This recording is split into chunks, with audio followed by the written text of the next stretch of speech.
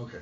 Today's video is going to be about detox. Most addicts and alcoholics are afraid of detox because they're afraid of going through the pain of withdrawals. I'm a recovering addict. I don't want to be in pain going through detox. I don't want to be nauseous. I don't want to have muscle cramps. I don't want to have all of these anxiety and all that stuff that's going on as I'm detoxing. I want to detox, get off of this stuff, and get on with my life.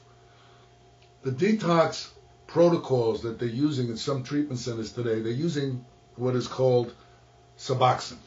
Suboxone is not a 6 or 7 day detox. The pharmaceutical companies know this. So what happens when people, and they sold the detox centers a bill of goods. So what happens is you go to detox, they give you Suboxone, you're fine.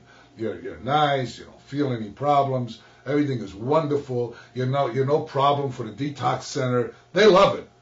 Problem is, after you get out of detox, which is probably 6 or 7 days because the insurance companies don't pay for more than that.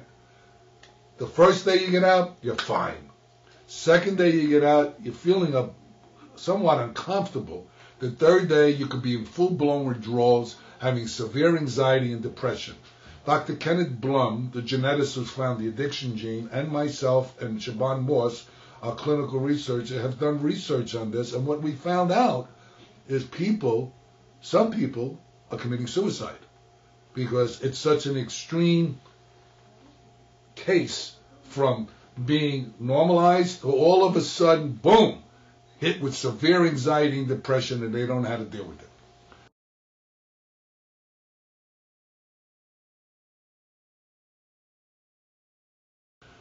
So what is the answer? What do we do? How do we fix it? How do we change this? Okay, well, here's what I suggest you do if you're going to detox. Currently, they have methadone detox. They have hydrocodone, which is a short-acting opiate. They have Suboxone.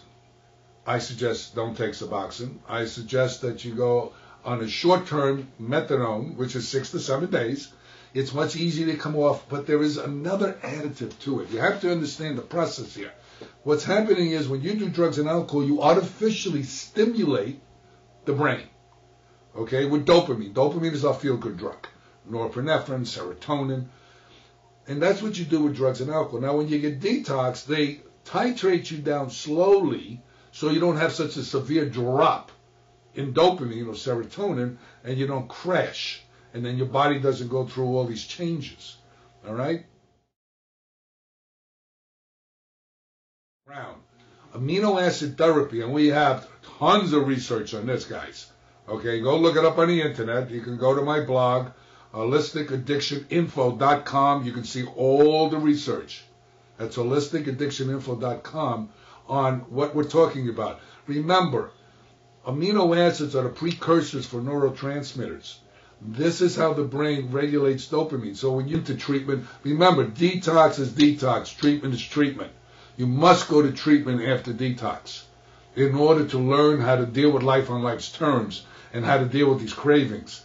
And part of the cravings is from low dopamine. So if you're taking these amino acid compounds and vitamin therapy to help with your nervous system, you will see that your brain will start to normalize. And it takes a little time because your sleep patterns are going to be off for a week to a week and a half to 2 weeks. You don't want to load up on more chemicals. What you're doing is you're preventing the brain from working on its own, so it goes to sleep. And now you're relying on another drug. You don't want to do that. So what you want to do is you want to slowly titrate off of everything, get the amino acids, get everything like that. It normalizes brain chemistry, and you're home free. Thank you.